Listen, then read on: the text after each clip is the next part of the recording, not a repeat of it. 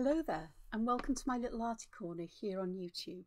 I'm Angela Porter, and it's my pleasure for you to join me in drawing, because the purpose of most of my videos is to encourage you to draw with me.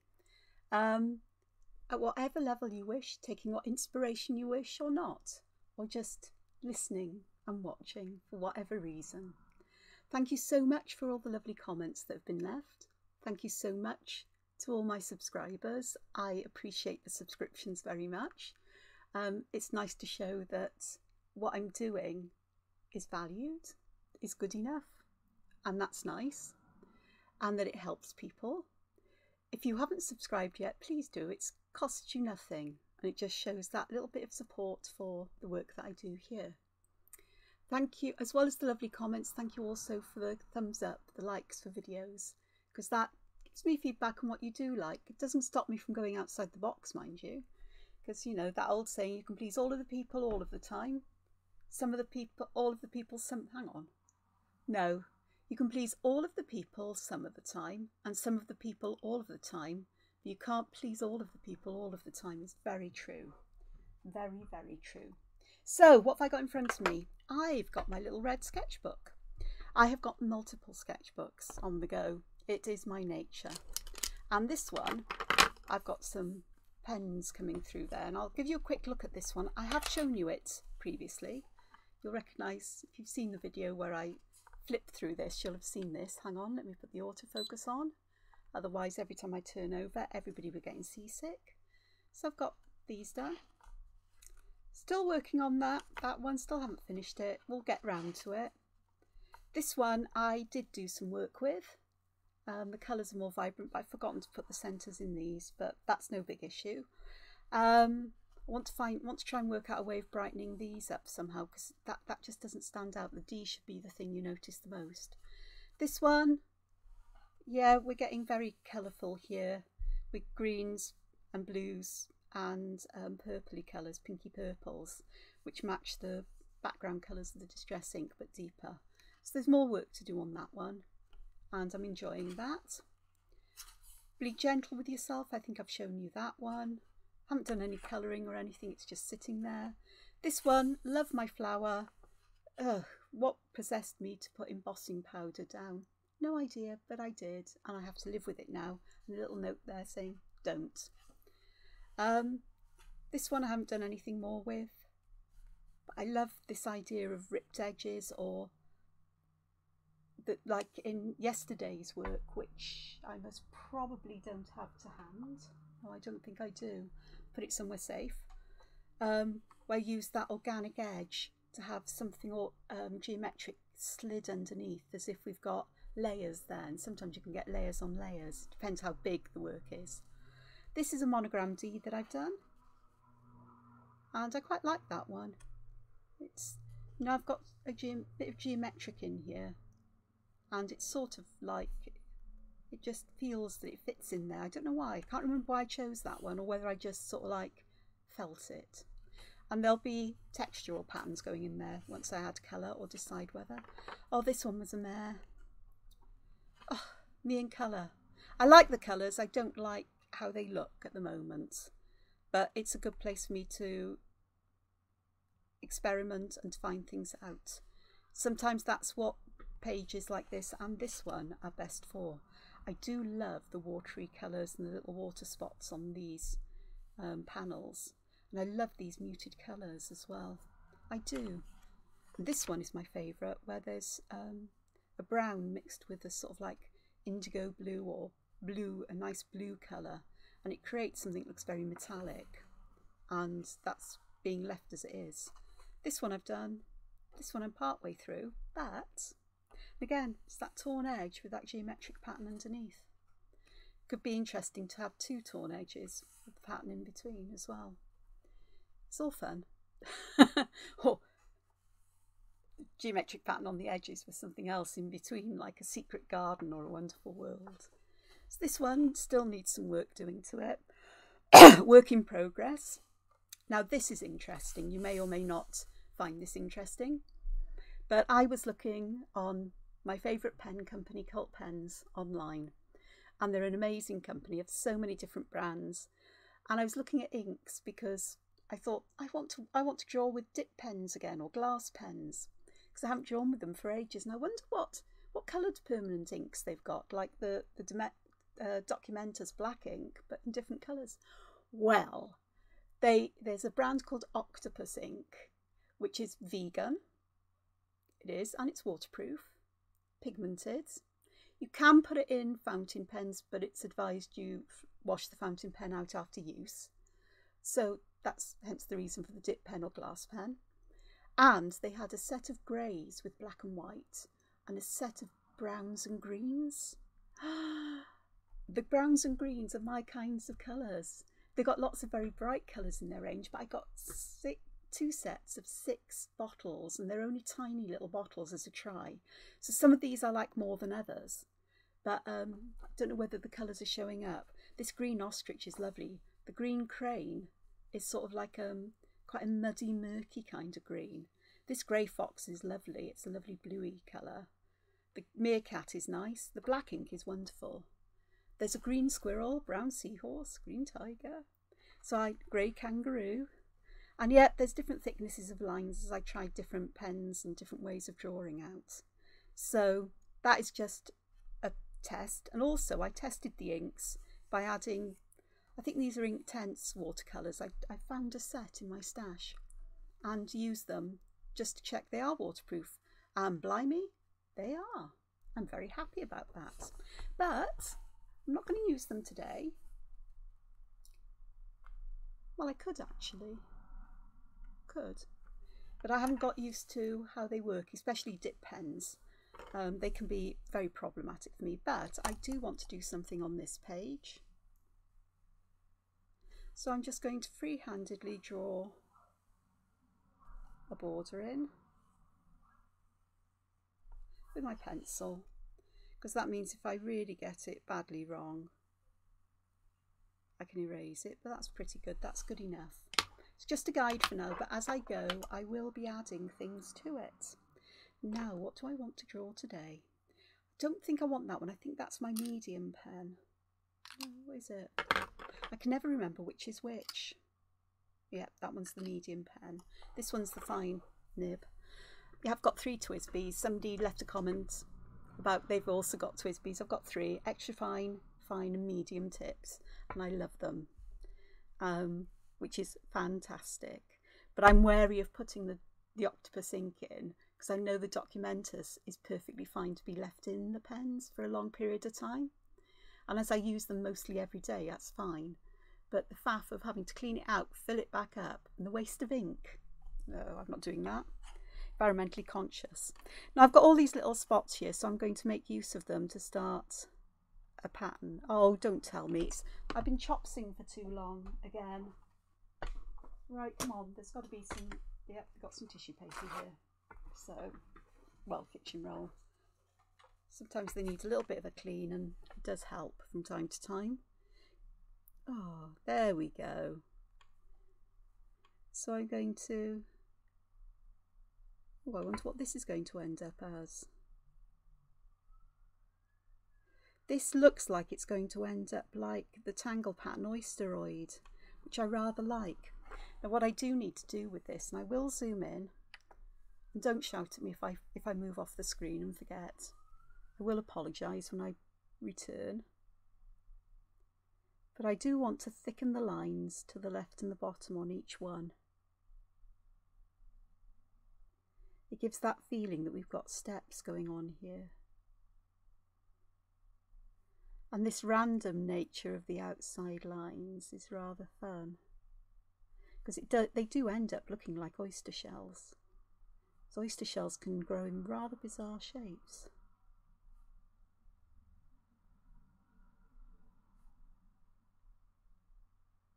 There's a huge number of oyster shells in the archaeological record in the UK, particularly from Roman times, but also from more modern times as well. Think Victorian times, because oysters were really cheap and plentiful, in complete contrast to modern times where they are quite expensive and considered a luxury or a delicacy. No, I've never tried one, nor would I ever. Vegetarian. So that's my first one, which is quite nice and big. So I'm going to start the next one off somewhere here, and I'll start with one of the, ooh, that's got a funny shape in it, and I'll pop a centre in when I get to it. Again, just paying attention to the bottom and the left, and just going around and not worrying about perfectly copying the shape, because the more random it is, the better in my book. But I am trying to make the lines closer together towards what is considered the top of the shell, I suppose, because they sort of do get narrower towards one end of them. And of course, the bigger these sections are, the more opportunities there are to put patterns in them.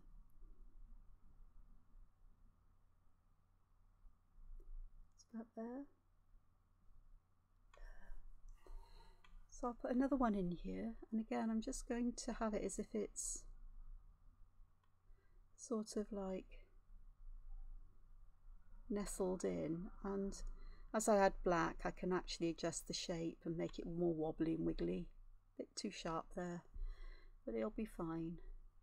They always work out, it doesn't matter.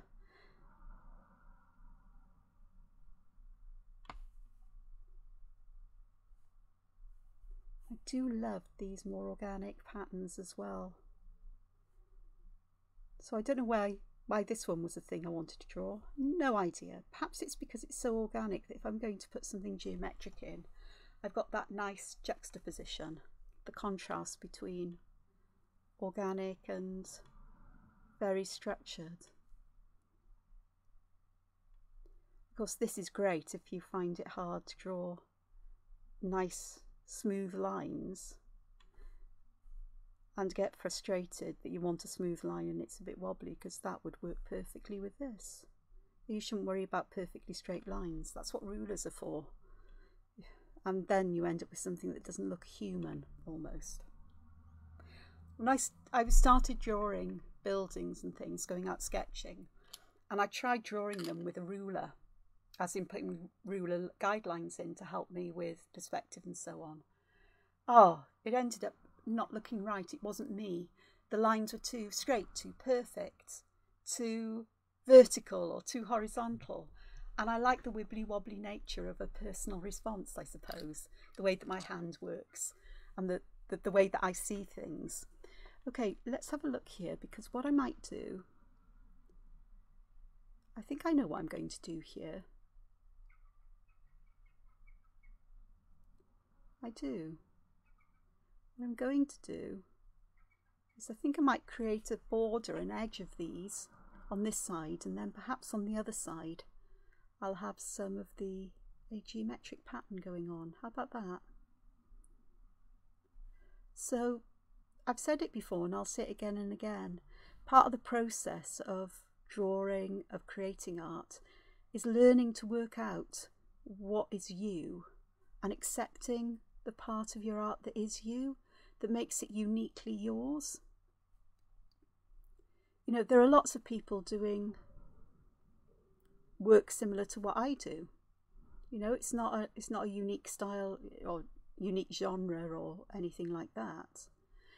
But I'd like to think that mine has its own spin, that you can tell when something's my work and when it's not. And that's just simply because of the way that I draw and the way that I approach things, and perhaps my colour palettes at times, which can be very bizarre and strange, and I'm not very good at that. I think I'm going to be sticking very much more to more monochrome colour schemes, except for colouring book art. We'll see. I think it works better for me, to be honest. You may disagree with me, but I really do feel that colour isn't my best thing in many ways.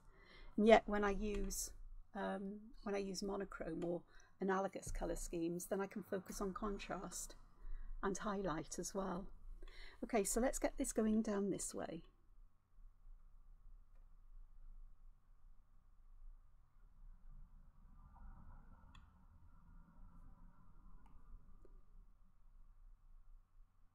analogous colours are colours that are next to each other on the colour wheel. So yellow greens, greens, yellow greens and blue greens would be analogous colours, and they always work well together.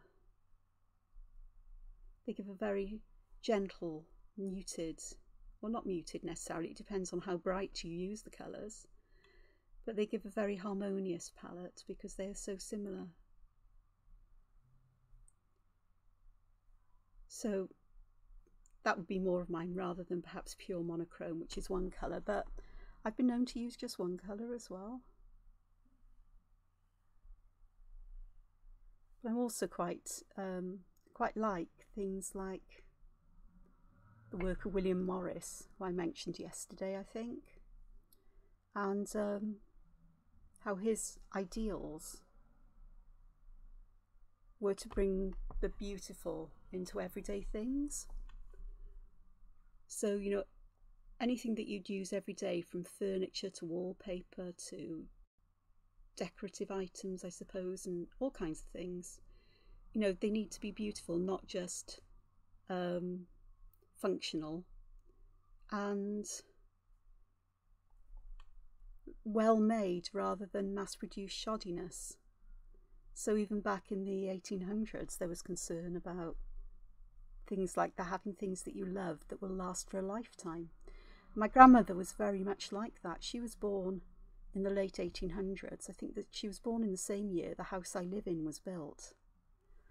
And fill that in because that looked a bit odd, that little bit left there.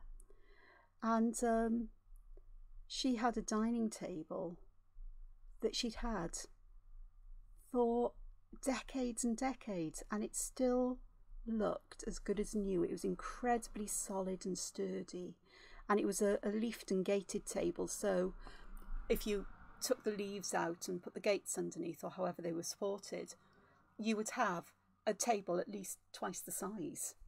And it was absolutely gorgeous. It was a lovely deep rich wood as well. I don't know what wood it was. It wasn't mahogany, I don't think. No, it wasn't red enough to be mahogany, but it was absolutely gorgeous.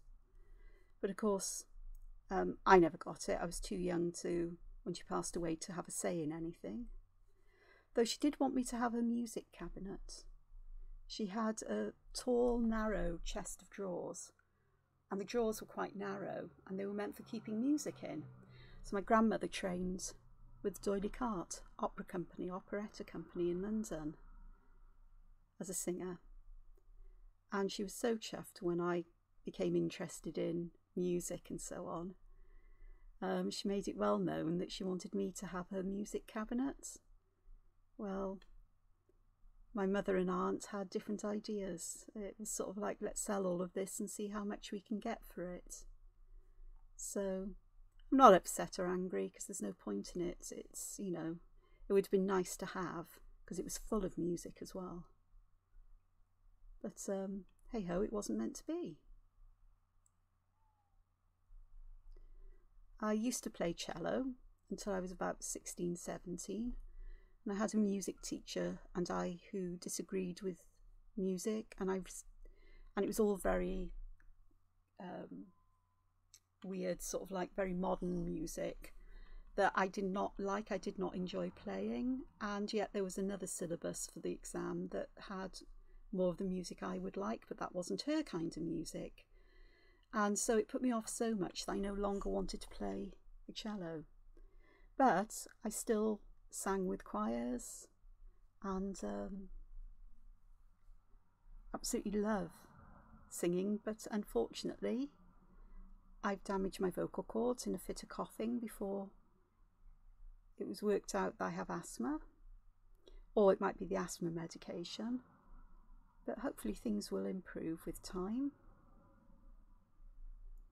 I can only but hope.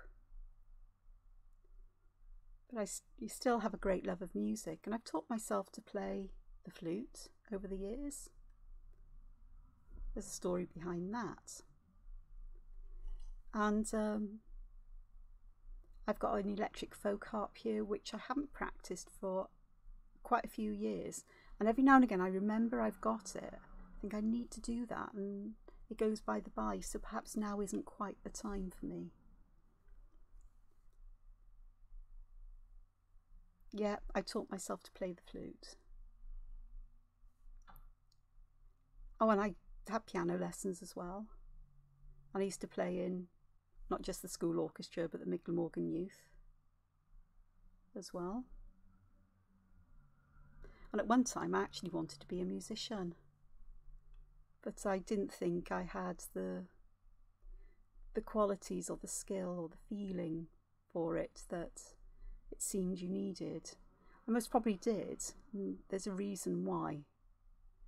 I now understand myself a bit better, I think. But I also had a great love of science, chemistry in particular, and so I chose to study chemistry and physics and geography at A level, which are sort of like the exams we have here in the United Kingdom before you go on to university to study for a degree. And my music teacher was very upset, so perhaps I wasn't, I just didn't have the confidence in me. And I'd play fine and well as long as nobody could either hear me individually or see me. So I had to be on an inside desk in an orchestra or in the back row of a choir. Otherwise, I'd just, my self-confidence or my, feeling, my lack of self-confidence and feeling very self-conscious would get in the way of me performing well. I'd just go to pieces. But if you couldn't see me, I was fine. And if I wasn't the only one of that instrument, I'd be fine as well. So, I still love music. I asked Google to play my favourites playlist on Spotify while I was having a bath and sorting myself out earlier this morning. Well, it's afternoon now, but you know what I mean. And the first song that came up was Dies Irae from Verdi's Requiem, I think it is. Absolutely fantastic music, so powerful, and yes, I've sung it, and it's amazing with full orchestra and a choir in full voice and working together. It's like flying on the back of a dragon. It's amazing. And straight after it was what was it? I think it was Guns N' Roses' Sweet Child of Mine. I've got eclectic tastes.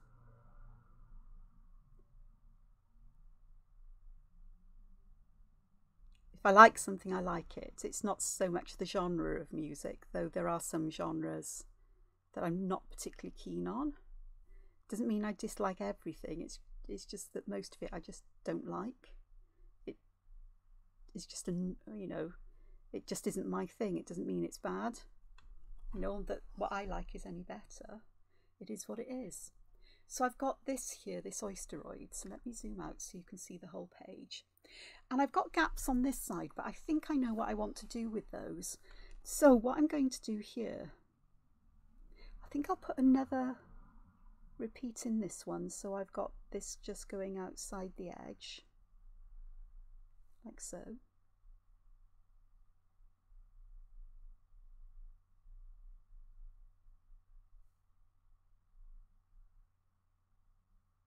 Which is something nice. So that gives me that little corner there. And I'll just draw all the way up here. Now, do I want to fill? Do you know what? I'm going to leave it as it is. Have a look. I'm going to leave it as it is, apart from, I think I might put another one in just here. So if I move this up, be able to see what I'm doing. Now there's no way you'd ever be able to copy the shapes I've used exactly, so however yours ends up, just embrace it. It's yours, not mine. It's yours. It's your art, it's your creation, it's your work, and be proud of it. And with practice, skills you'd like to improve on will improve. You'll gain more confidence, you'll be more prepared to try different things out on your own, and just allow your instincts to take over as to when something is finished or not. Like here, I stood back and I thought, no, I want this to just spill out a little bit more at the bottom so it feels a bit more stable there, because the top is quite narrow, so it's almost like a pile of oyster shells in a way. Very, very strong lines here today from me. Remember the little wobbles you put in, so if you accidentally make a wobble, it looks so deliberate, it looks deliberate as part of what we're drawing. A little one there. So that's already looking nice, and I think I've got an idea what I'd like to do over here. I think I'll just adjust that line a little bit. Now I could round the lines where they touch, but I'm not going to, because that will take away from the orderly nature of these. So on this side over here, just pop my, but I probably don't need that. Could do, because I've been using water on pages. They're getting, you know, they tend to cockle a bit, or, you know, bend and wobble a bit. But I'm going to put here a grid, and again, if my grid wobbles, if it's not perfectly, the lines aren't perfectly parallel or the same distance apart, I am not going to get stressed and upset by it. So I've done that. Let me just pop this on here just in case that's still a bit damp, because I did use quite a lot of ink. So now I'm going to start drawing the horizontal lines in, and I'm doing this with pencil. I am going to ink these lines in today, so if you prefer to draw them straight in pen, please do.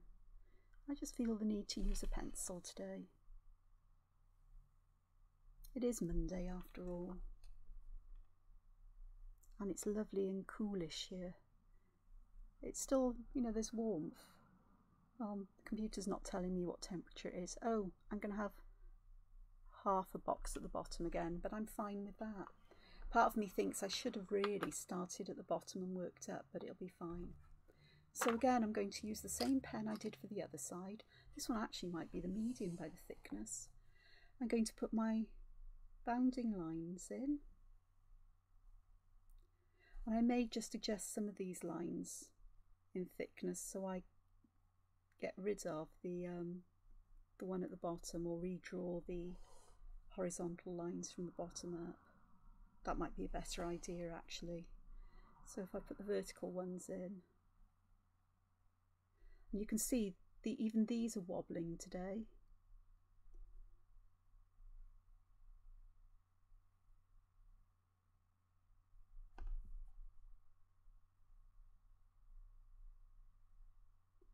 That one can go there, this one can go there, and that one can go there. Not very good there. What I am going to do is I'm going to give this a moment to dry, and then I'm going to erase those pencil lines. Oh, I know I had an eraser here. I do. Not one that makes dust, though I've got this cute little thing to pick up the dust. Little car, little mini cleaner car. It's from Midori. Bought it in Cult Pens because they had them on offer and I couldn't resist, and it actually really does work. Japanese stationery is fantastic, I do have to say that. So this should have dried, or mostly. Got a bit of a smear there, but it'll be fine because we're going to draw things in. Just take that off again so I can just get this done. Okay, and we'll start at the bottom with the lines. There we go. So again, using the same pen. And what I'm going to do is I'm going to start at the bottom, and if I get a partial square at the top, so be it. Yeah, I know I could sort of like roughly gauge where the centre is and split the centre into halves and so on, but I could end up with things that aren't squarish, because it is squarish here. We're not drawing perfect squares. I got wobbly lines and uneven distances. you ever look at medieval manuscripts, they're absolutely beautiful. But when you look closely, you see that their patterns, their geometric patterns they use, which are called diapers, often aren't perfectly perfect either, because they were drawn by hand. Well, I'm going to split these, and yes, I know I've got a pen line there, but I think I'll get that to disappear. So we've got this. Something will go here, I promise, but I've got this going on here. Now I'm going to start at the top and work my way down, because I'm less likely to smudge things. And I'm going to use one of my fragments. I'm so tempted to do this one. Don't know if you can see it, that one, because I rather like that one. But I think I may try to do this one. Shall I? I do like that one though. Actually, that one I will do. Right, let's move that. So I'm going to start with, I'm going to put that there so I know where I'm looking at. We're going to start with, come on, see that little splotch in the corner just disappeared with this. Okay, then I'm going to draw in 4 leaves in the middle, or 4 petals, and then I'm going to draw lines down like this, so it's sort of like an arrowhead underneath each petal. And they don't have to be perfectly identical, because the lines that go underneath the petals have no bearing on how these patterns join next door. Now you can't rotate, mirror or reflect or whatever this pattern. What I will try and do is to make sure that the petals meet where they join on. So crossed lines, 4 petals, arrowhead, or the diagonal lines that sort of go about 1/3 to halfway down the petal. In fact, I think I could have used a finer pen here to do this, but hey ho, we're going to have bold lines today. There's just something lovely and soothing about the repetition of a pattern. And even though it looks like there may be a lot of repetition, there's a big space here to fill in. Don't let it make you feel overwhelmed by the task or think it's going to take a long time. That can happen to me when I see the amount of things I've got to do. You know, if I haven't gone in and rounded all the corners as I work, or I have to go back and find where I've missed out little bits of ink. You think it's going to take you forever, but it never does. It takes a lot less time than you think. So there is where we get that corner. So we're getting sort of star shapes going on here. This I hope will disappear. If not, I'll try and use a dark background colour, I think, so that it will disappear in that. I didn't quite line that up with that particular petal, but it'll be fine. The grand scheme of things, it'll be fine. So it's going to go down. Oh look, it did, it disappeared. Yay! Good job, Angela. Oops. There we go. Now you could do all of these in steps, so you could do all the crosses and all the squares as you go. I find that very tedious and boring, but that's me. Now this one, I've done a corner like this before, so I know I need to put 2 lines on the outside edge. So I'm going to draw a petal, a leaf shape in here, go back this way, do this one this way, top and bottom. And if I I haven't quite managed to get the petal to touch the outer line, then I just add a little bit of ink there just to disguise it.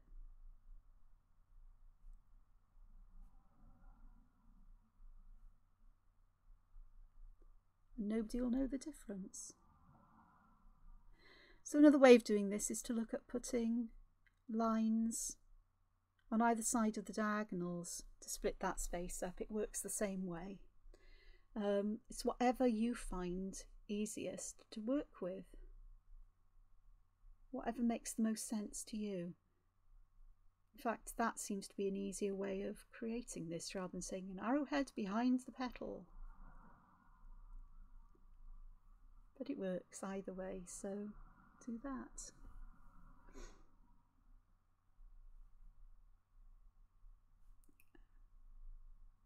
Just like that. Works exactly the same. Some of these will look a bit patchy in the middle because we've got almost like a starburst where all of these lines join. Just go back and tidy it up and give it a neater, rounder shape. It's fine. Everything's good. It's all fine and all well.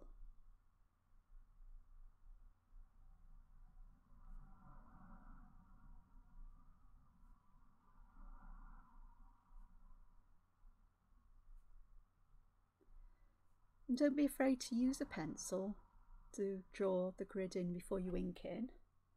I'm glad I did because I had the opportunity then to change what I was going to do. I'll get a tiny bit there. Wish I hadn't, but there we are. A little bit there as well. It carries on the pattern so it looks like it belongs. And again, just going to add a bit of ink there just to create that circle in the middle. So I shall go along this and put all of these diagonal lines in. Fill that tiny little space in and just change the shape of that oysteroid there, just on the edge that little bit. Remember, these little dots around here are actually the ink from the other side of the paper. And sometimes it's nice to go across the row and to do the same thing one after the other, because your pen and your hand and muscle memory will be working together for so many steps. So I'm just popping in my leaf shapes here, but I'm doing them top and bottom and then side to side. Some of mine are getting a bit curved at the end rather than pointier, and either way works. This, I think I would still do this around each one. So if I'm going in that clockwise or anti-clockwise motion, then I know I'll get every section. Whereas if I'm going in the same section right the way across, I can get confused quite easily with me. Yeah, just tidying those little circular areas up. That'll need a bit of tidying, as will that. Just giving that dark spot. Excuse me while I shuffle myself. Ooh. Okay, carrying on.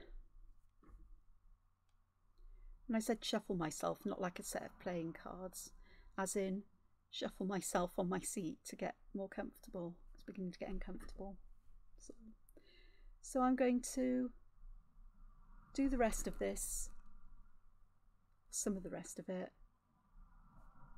Actually, I'll put all of the cross areas in, and I can see that I can actually draw them in one go almost by going diagonally through the boxes. Then I can come back and do the same this kind of way, and I will fill that little bit in there, and then that means you're not stopping and starting all the time. That's an interesting section because there's only going to be part of a petal in there, but it will work. And of course the corner bits. This one would come down to there.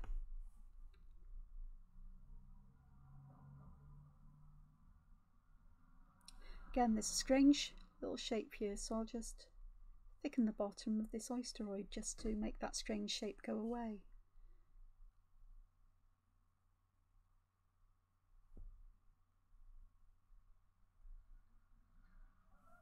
Again, we've got something strange going on here, so I'll just thicken this and just fill the rest of it in, and that'll be fine.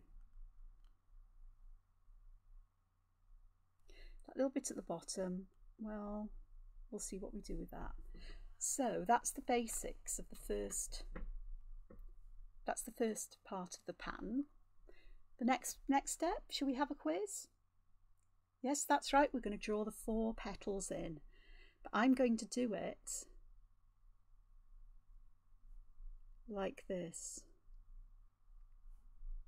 So I'm going to do it in columns and then I'll do the rows, because this, it always feels like things go quicker when you do it this way. No idea why, but it always does. So we're doing the same amount of work either way. It's because you fill a larger space and you think, phew, I haven't got so much left to go. It's quite encouraging. But when you're using a new pattern, and this one was new to me, I've got no idea if it's a tangle pattern anywhere. I'm sure somebody else must have come up with it, either recently or in antiquity, and it's fine. Because in the realms of patterns, there can't be many things that are entirely new under the sun. So I'm looking here for where I've got some vertical ones that will fit in. None there, there. Those will be missing. This one will be visible, but none of the others will. Actually, that one will a little bit there. Okay, so now we're going to go across. So hopefully my hand won't get too much in the way.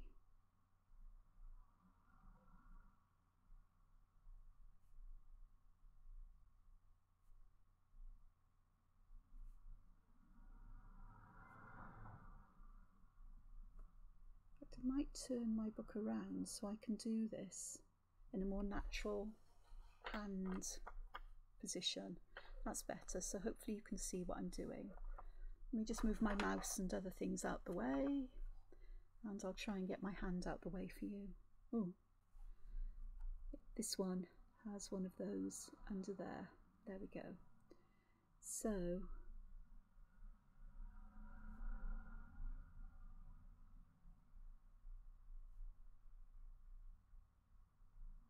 this doesn't feel to go quite so quickly because we're having to go, we're only doing a small number of them in one, in one direction. It's all an illusion though. In fact, according to science, time is an illusion. It's a construct of the human mind, which is a very bizarre thing to say, but it seems to be so. It's how we understand the world and perceive things.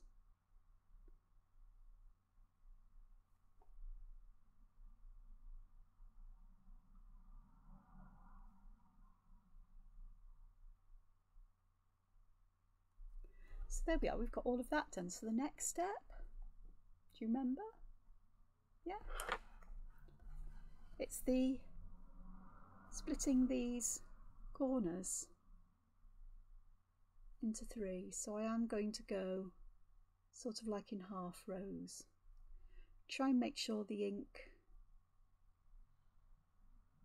there doesn't get, isn't entirely trapped, or not trapped. What am I trying to say? I'm finding it hard to talk and draw so that the lines connect straight and curved, so we don't have any gaps there. That's really important for me if I'm going to do tradigital art, because in tradigital art you do the drawing traditionally with paper, then you add colour and texture and pattern, sometimes pattern, but texture and colour, highlight and shadow digitally. so you get the best of both worlds, which is what I tend to do if I can. That's right. And I have much better luck with colours digitally than I do here. I think I have to learn to take a small number of colours out of my palette and just work with those, whichever palette I'm using, whichever set of materials I'm using, and stick to those colours and make it coherent, cohesive, like everything belongs together. It's nearly done with all of this. It's grey skies here today. And there's some white puffy clouds there. I think we've got rain forecast for tomorrow, which will be a blessing, I'm sure, for the earth. We haven't had much in the way of rain this month, and I'm sure that nature needs it. Just hope it's not heavy downpours that just run off the dry, hard soil, which doesn't get in very much to help with plants and nature.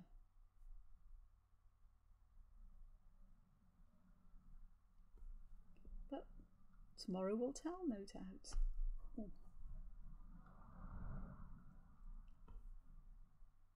That works.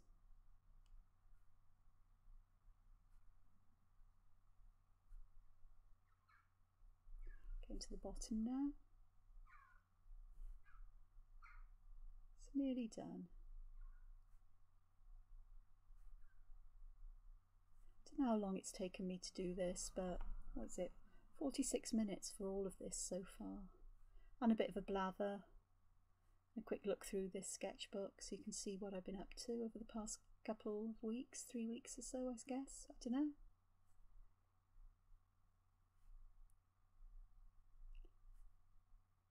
Come on, there, got you. And that's my pattern here. So I'm just looking for any places that look a bit odd. So I'm going to go where all these lines meet and just make sure that I've got a nice, neat sort of circle-ish shape there. Because obviously I haven't got all the spacing exactly correct on them, but we can make it look like the lines are all converging to one spot.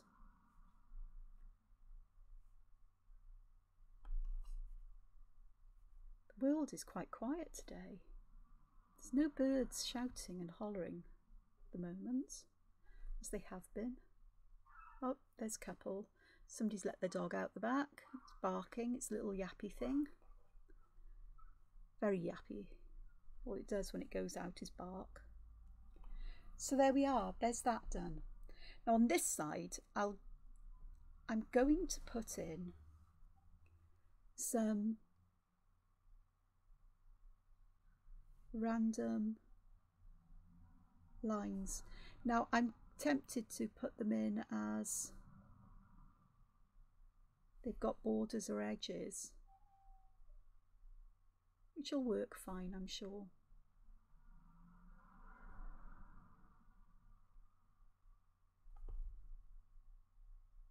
And you know they're going to be filled with pattern once I've added colour. Here I'm going to pop one in there, and that's it then. I have to think this is a big space at the top, so I think I might put a little border then, perhaps a little one that separates those sections. That feels better. I'll put a little bit there just to suggest that this carries on all the way down. So before I do anything else, I am going to put my can't fit my initials in anywhere there, can I? I like to hang or put my initials somewhere. No, wrong one. I want the fine one. I do think fine lines would have been better for this, for the inner pattern here, but perhaps I'll just sneak one in here. Put a little pebble in. Fill it with my initials like that. I'll sign this as well. even though this won't be finished today, at least I know when I drew it.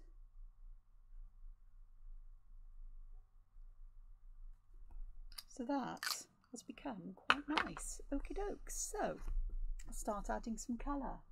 The question is, what material do I use? I'm going to go with Inktense. So I'm going to get my Inktense pencils on my colour chart. There's the colour chart. Yep, I swatched all of them. I've got the whole 100 colours, including this year's. I've had the 76 set for a number of years. I will be needing to order a new red Oxide soon, which is my absolute favourite.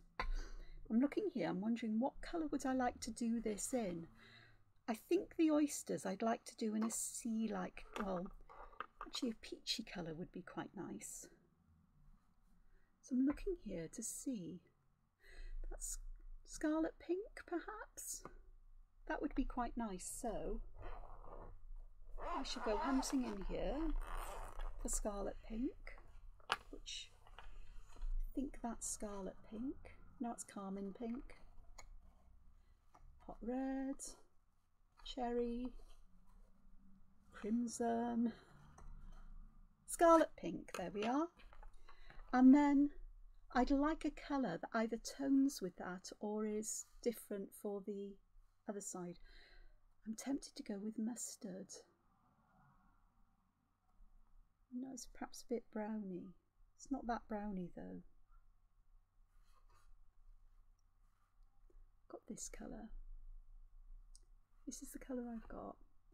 So I'm looking for something that would work nicely over here, or looking for a colour I could use on the whole lot. Amber's nice. Fern is one of my favourite greens, though that leaf green is a bit on the muckier side, which could be interesting. I think we'll go with leaf green. Actually, yeah, so scarlet pink can go back. Just there. Leaf green will be round here somewhere. It's not there, is it? No, it's field green. Light olive, felt green, spring green. Where's the felt green? Not felt green, the leaf green. Oh right, it should be up here, but it doesn't seem to be. Baked earth. So where have I put that? I've put that somewhere where it doesn't belong. Oh, gutted. Right, okay. Rethink. What's that one? That's Fern. I'll use Fern. No idea where I've put that leaf green. I know I've got it. I could be trying to look for it so hard I can't actually see it. I'm going to give this a bit of a sharpen before I start. What have I done with that? It'll turn up. It always does. I'll look and I'll go, oh, I put it there, did I? And I've got some water here. And I've got, I need a paintbrush. I want one that will be, yeah, let me have a look. What size do I want? Glasses off so I can see my range of pens. Not pens, brushes. 4. Oh, hang on, I've got a 2. Oh, it's 2, yeah, that'll be nice. Got one of my favourite brushes here. Yes, I know I could use a water brush, but I don't want to. I actually might go and get another green in a moment, or a bluey green. I'm just going to add some of this fern green. It's not there here. So I'm adding the colour where I want it to be darkest. And then just bringing it down. I want to have the darkness underneath the section. So I'll do a couple of these. And then we'll have a look at how I'm going to... Oh, that's nice. That is a nice green. Just love how quickly the Inktense react with water. And how much more vibrant they are when you do activate them. Don't forget, I probably will want to come back and add some pattern into these sections as well, some of them. So this may be more of a background colour than anything else. Do the same over here. Activate the dark areas and then just pull a tiny amount out elsewhere.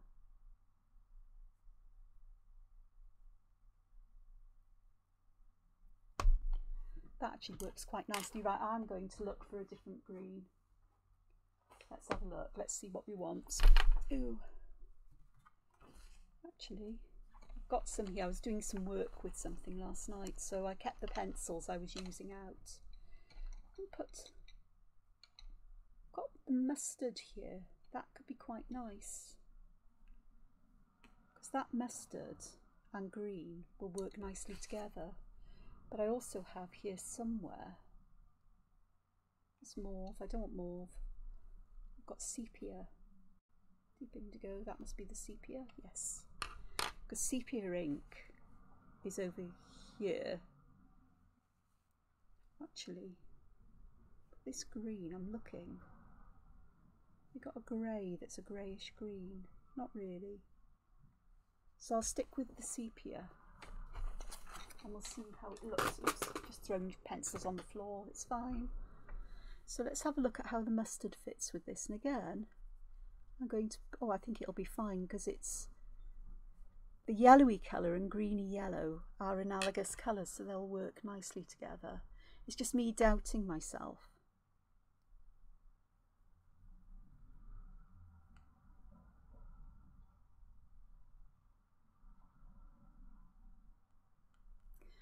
Using the different brush here, I picked a bigger brush up.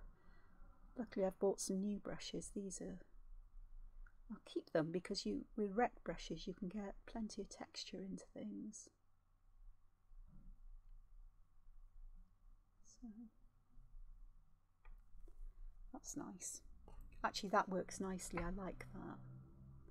Just checking because the mustard at the end looks green. You can see when it goes on the paper it turns to this yellowy colour with that hint of brown. It's a nice warm colour as well. Green's quite a nice warm colour.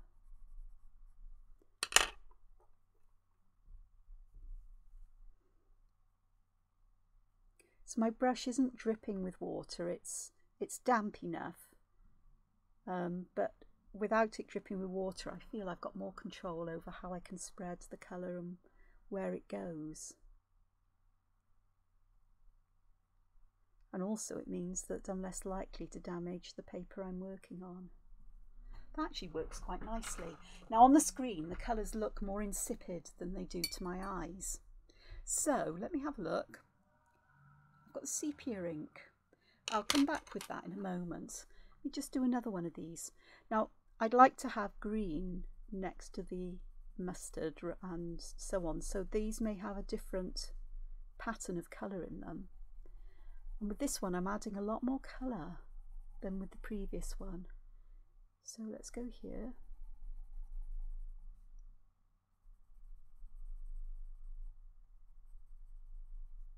And then here as well. And let's see how that looks.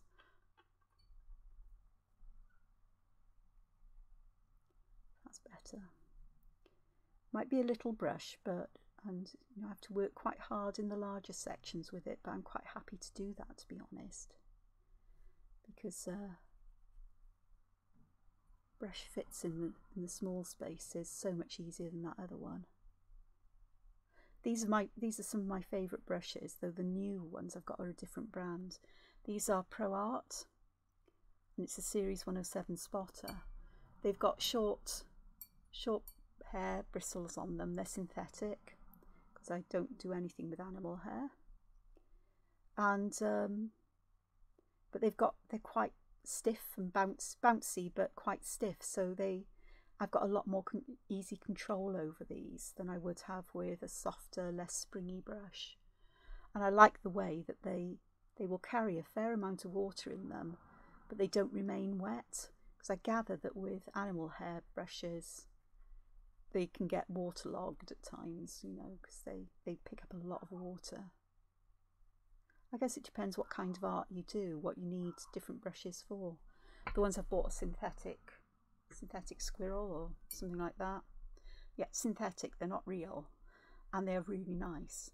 They've got the Nick Pro brand, which I've not come across, and they were really not that expensive for a set, which I was doubtful about them, but they're actually really nice. I was using them yesterday. And a big range of sizes in there, so I know I can most probably, you know, if I ever need any in the future, then I can get them.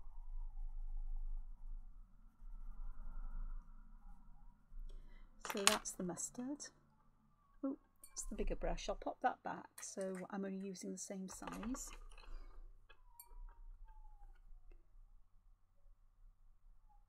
You can see I've added a lot more colour to this one, because sometimes it's better to add a little bit to see what things look like and then decide to darken it afterwards, which is what I'm going to do with that first one, because once it's dry I can go back and add the Inktense on the top. And Inktense pencils are permanent when they dry. You can use them as pencils, but they really shine when you activate them with water. Their real bright colours come out. And they are a lot like ink. Say they dry permanent as well, so working in layers is fab with them, because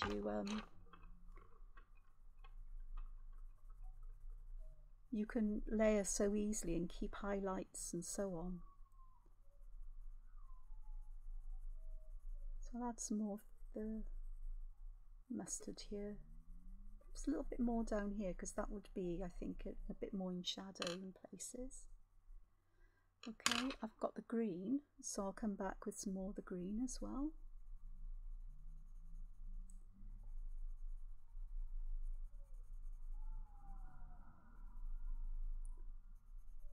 What I would do, rather than doing these one at a time normally, is I'd add colour to them all and then come back with a brush, probably, because I'm only using these two colours, so there's no reason why I need to do each one separately, as it were.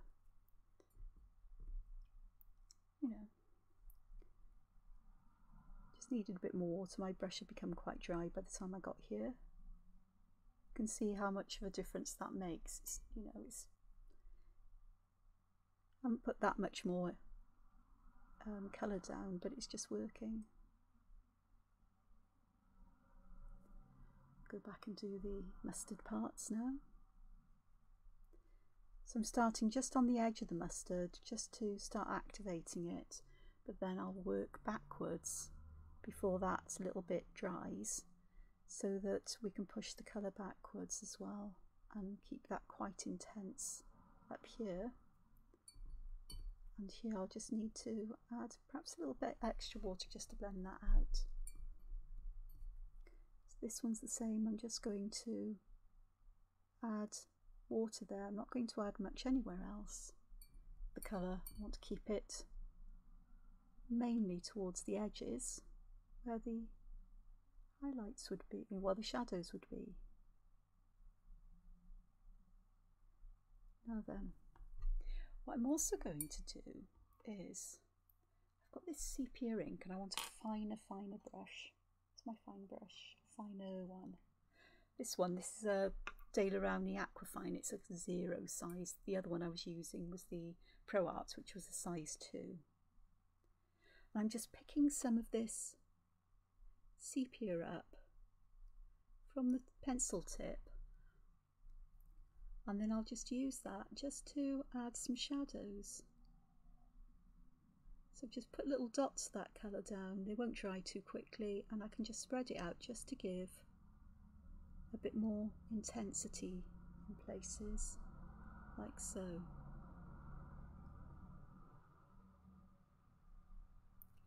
Which I think will be lovely.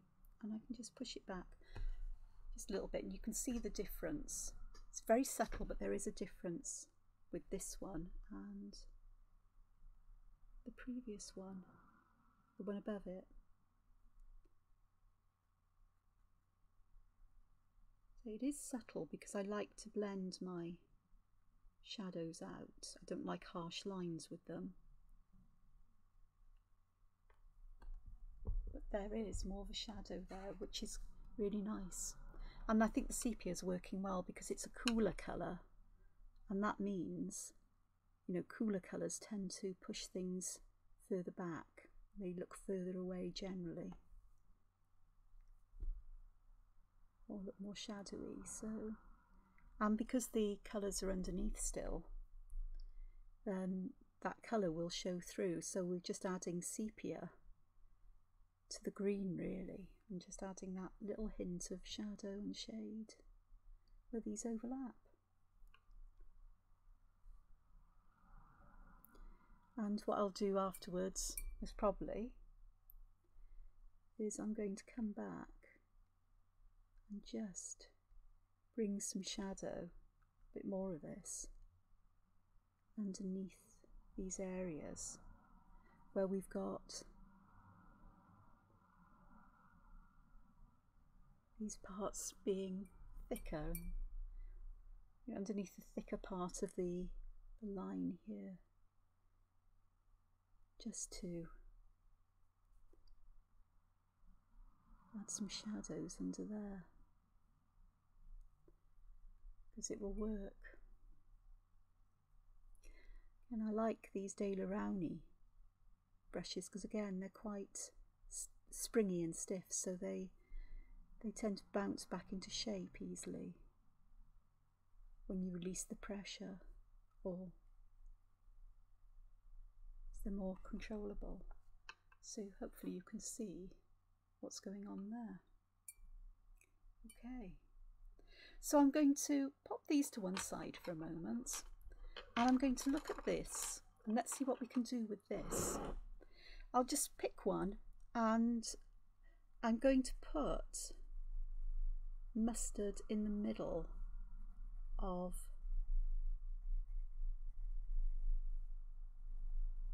the design in these little leaf shapes. Well, they're going to be petals now, aren't they? Golden petals, because this colour is quite golden, I suppose. So I'm just going to do the same thing I've done previously. Activate just at the edge, pull what little colour out there is, and then push the rest of the colour back to the middle. So we're having the darker colour in the middle and it fading out towards the edge of the petal.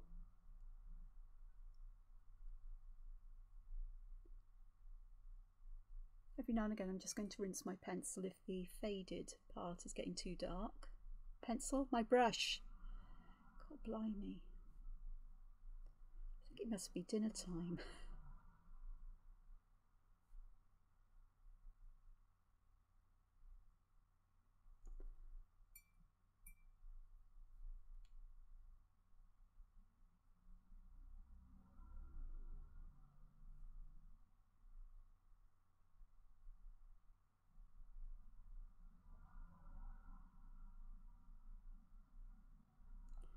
So we've got those little flowers there. Then I think I'm going to turn these bits here into leaves. Now, have I got one that's dry? Yeah, these ones at the bottom are. So I'm going to put green at the base of these. Fair amount.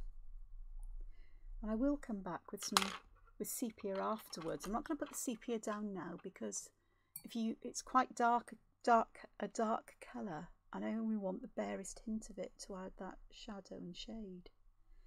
So I'm just touching the edge of these green areas and just spreading the colour back down. So we've got those going on, and then I've got these areas around here, these sort of like what do we call them?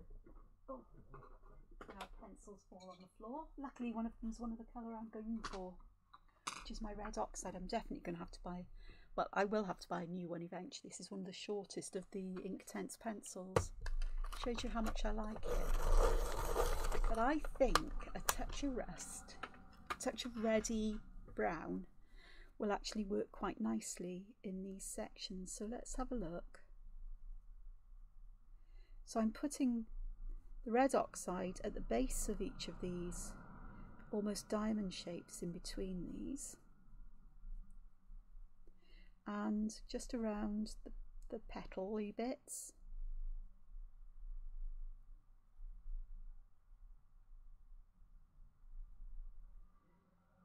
Okay, yeah, like that. Got to think carefully here because I haven't put the leaves in, so I'm being conscious of where my leaves will be and where the oxidey bits will be. Just a little bit under there and there. Okay, and just do this bit here, and these ones here.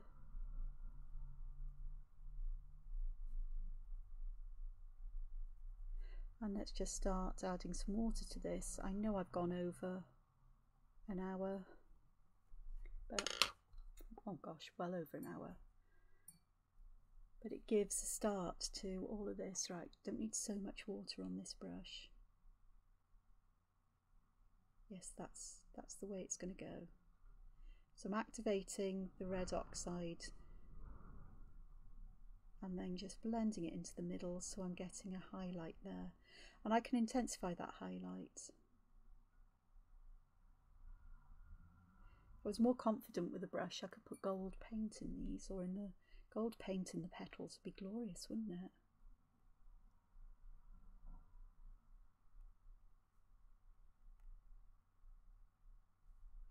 Still possible to do.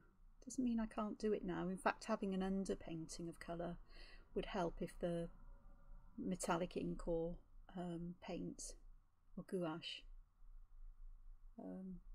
is a bit patchy. You'll have something underneath it, and with metallic ink this colour will show through anyway. Depending on the type of ink or paint you use. If you use metallic watercolours, then they tend to be slightly translucent, they'll show the colour underneath. Which I quite like that. It brings everything, gives everything a kind of earthy kind of feel.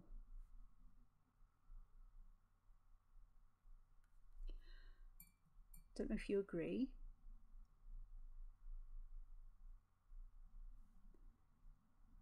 So this is quite like the land, and now I'm starting to think, perhaps I ought to do blues over here. Sea-like colours. Because I think that would work quite nicely, if you ask me. Land and sea, where they meet. Makes sense. So I've got some there, and again I can actually go back and darken those by adding more colour, use the sepia to add more shading, but I just think this will work really quite nicely. Add some more green to some leaves so we can see what it looks like. These are the quickest part to do, really. And the lovely thing about Inktense is that you don't have to be too neat and tidy as you add the pencil, because you're going to wet it and move it about. You can even out any imperfections or unevenness quite easily.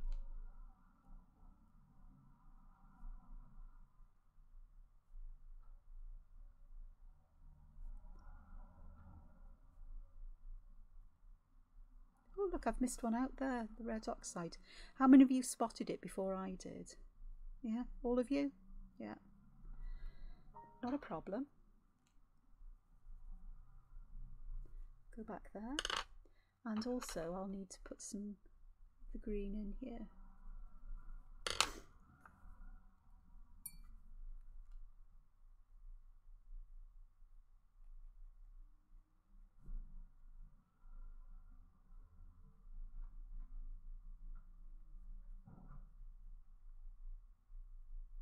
So there, we've got that going on. I'll just do this one now, just so that this is consistent. And that is what the colours will look like. I am very, very tempted to do blue over here because these do look like wavy patterns, don't they? So let's have a look at the blue I would like. I'd like a muted blue. I don't want anything that's too bright, and that's the problem with Inktense, because they all tend to be deep indigo is too dark, sea blue's nice, but I'm looking over here. Sea breeze is nice, but that denim, that pale denim, perhaps like the dark cerulean. So hard. I think the dark cerulean and the sea breeze would be lovely. So, and I can do those in alternating bands or mix them as well. But let's have a look. Dark cerulean.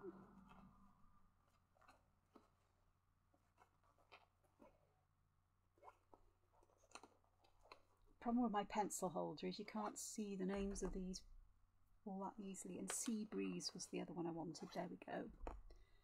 So a bluey green and a blue. So let's just add some here. And with these, I think I'm going to put the colour the darkest at the base of each of these. Wave-like. And I know I've got some metallic, iridescent watercolour paints, and I may use those in those sections in between.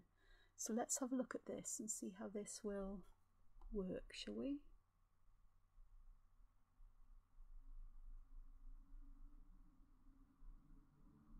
So I want to have the darkest at the bottom and the lightest areas at the top. I may have to just, oh gosh, that was way too much water. Pick some up. While it's wet, I'm just going to try and even this out a little bit so we're getting that gradient there. I've overspilled into that little white section, but I'm not too worried. And then I've got this sea breeze. I haven't used this one at all yet, so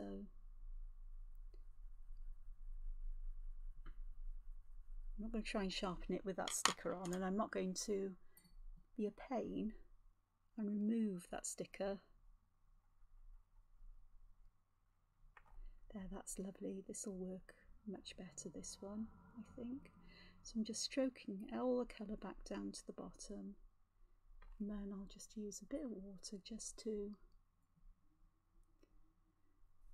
smooth it out and make sure I get into all the nooks and crannies here. That will actually look quite nice. It's not a bad choice really for me. A bit bright in contrast. Wish I hadn't used the iron oxide now, but I can always do those parts in gold and cover it over, and that'll be quite nice then. So let me have a look. So that'll be blue, green, green. So let's just put some of this down here next to this one so we can see what it looks like. Of course, I can always use a more muted colour or a more less saturated colour over the top, like sepia or something else, just to tone these down, or Payne's grey perhaps, just to desaturate. So I'm just going to go back and forth here, just moving the colour down to the bottom where it's going to be darkest, and then just going to bring some of that colour upwards and create a nice kind of gradient so that we've got some colour there. So I think that's going to work in a weird way. Okay, right, these are now nice and dry, so I've kept you here for so long, so I might as well carry on a little bit. I do want to put some patterns in these sections. So what I'm going to do is I'm going to choose some sections like this, and I'm going to use some of the favourite kinds of filler patterns from the Zentangle world, I think, and some of the ones that have been inspired by Rebecca Blair, or just simple textural patterns. So here I'm using good old Perk.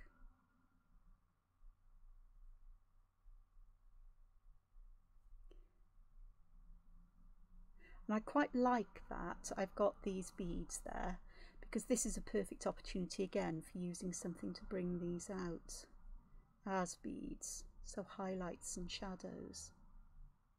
But I need to draw this part in before I do that. The advantage of putting the pen on top of the Inktense once it's dry is that the paint isn't going to dull the pen and you have to go over the lines. There might be a little bit of it here and there, but it's not wholesale. So I prefer to work this way.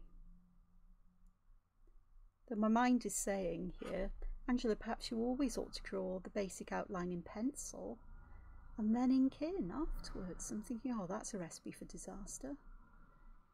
Because if I miss the line, I want to put my pen in, you know, the colour and the pen. You know what I mean? Outlining the parts in pen. Then it could end up as a whole absolute disaster for me. So I've got some interesting things going on here. This one, I think I might just put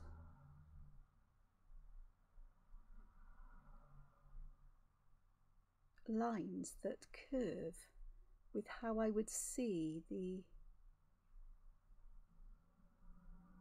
oyster, this level of the oyster curving.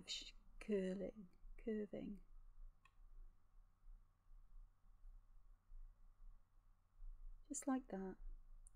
Now, whether I do this on every oyster shell, I don't think so, because I think I'd like some variation, but I might limit myself to a small number of textural patterns to keep them coherent. So that's kind of working. That gives, and especially if I was to make the dots at the bottom that bit bigger, that adds more ink at the bottom, which suggests bending downwards, and a bit more shadow at the bottom as well. Maybe that I'm getting up here and we're going to complete blobs, which is fine. But that kind of works. That lends some weight there. The top here, I think I'm just going to put like a crack in it, as if it's a rock that's cracked perhaps. Around the edge, I am going to add a little aura in. Times like this, I wish I had a super extra fine fountain pen. I don't. And that just gives me space to decide what I'm going to do elsewhere. Part of me just wants to go like this.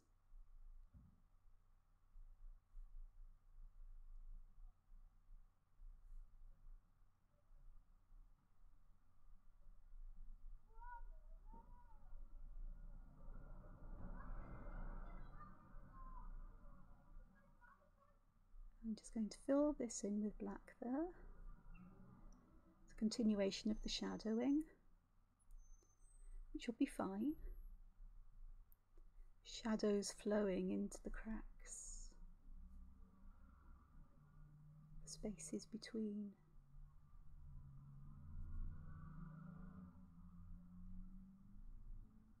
Come on.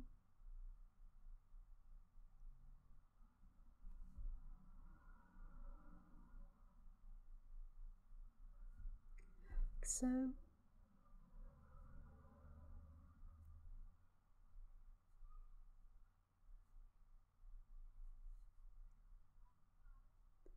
I'm just going to put the black bottoms in these. And where there's space, I'm going to put more than one repeat inside, or border, or whatever you want to call it.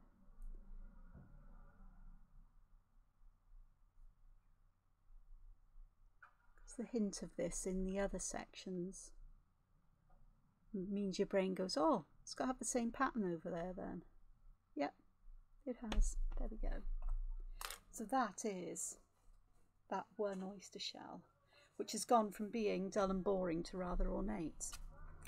This one, I am tempted to put fine lines in to make this look a bit more like a leaf.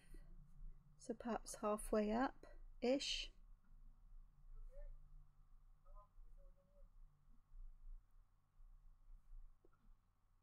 Oh, didn't quite make it on that one, but it's fine. There's going to be errors and mistakes. It's not going to be perfect because it's Angela drawn and I'm human, which means I'm imperfect.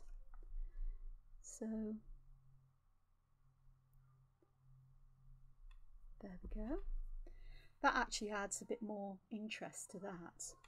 And these sections here, I think I'm going to eventually add lines like this for now, just to take that brown colour away, because I think I did make a mistake here. I should have waited until I decided on the colours over there, because I could have made use of them in this section as well. But that earthy colour actually does suggest we're being liminal in our design here. Liminality is where it's an edge between one place and another, one time and another, one experience and another, one environment and another. So an example of a liminal space would perhaps be at the beach, where you stand at the edge of the tide and you're there between land and sea. And that space there is liminal because it's the space between them. You think about that in life, in terms of life, our lives, and we have very many liminal moments in our lives. So there we have it. That is my work today. There's my 3 pens. I'll pop all the Inktense pencils here I've used. I'm not going to try and get the names up right, but I will put a list of them in the description. Brushes and my pencil, which will stop everything from rolling off. And it's time for me to say goodbye and to thank you all for sticking with me in this daftly long video. But I did want to show you things that I'm thinking about. Over here, I'm thinking about quite simple textures, and I may use a metallic ink or metallic gold or something like that, or to do those patterns, except I'm going to need a very, very steady hand and a very, very fine paintbrush, so I may not do that. But then if I did that, it'd be out of keeping with everything else, so perhaps I'll use black, perhaps I'll find a very fine Pigma or Unipin or similar. But I hope you've enjoyed this one. I hope you'll give it a go. It is quite big because it's A5 in size. It's an A5, you know, sketchbook, which is about half US letter size. A4 and A5, you know, A4 and letter size aren't exactly the same. So this is A4 in size. Letter would be a bit longer and a little bit narrower, but they're close enough. So half a letter sized sheet of paper. But I think it'll work out fine. I'll eventually work out what I'm going to do with this lot here. You can see I've missed adding detail there, but I can go back and do that after. So take care, be gentle, be kind to yourself, be gentle with yourself, be kind to yourself, and find time to be creative. And I'll see you again in my next video. Bye-bye for now. Bye.